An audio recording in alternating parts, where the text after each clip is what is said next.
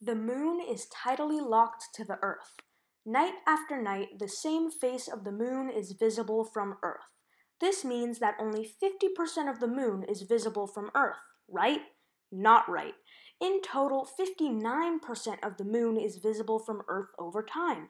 How is this possible? The phenomenon is called lunar libration.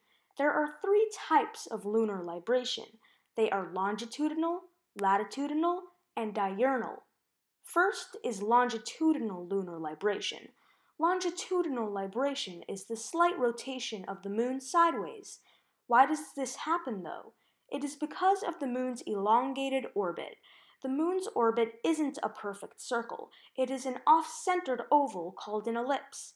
The moon's rotation does perfectly match the amount of time it takes to orbit once, but with the elliptical orbit, the moon moves faster when it is closer to Earth and slower when it is further away. With this effect, the mostly constant rotation of the moon can lag behind or in front of its changing orbital speed. Next is latitudinal lunar libration.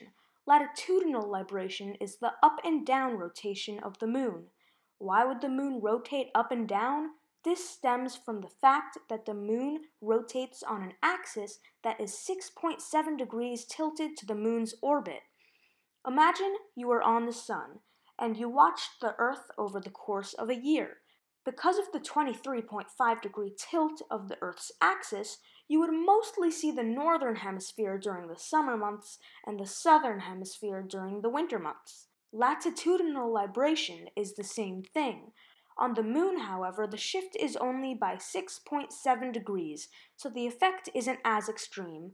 This effect also takes place over the course of a month. Finally is diurnal lunar libration. This libration is different because it happens once a day rather than once a month. Why does it happen once a day? Because of the Earth's rotation. First, when the moon has just risen, you are on one side of the Earth. Then, when the moon is about to set, you are on the other side of the Earth.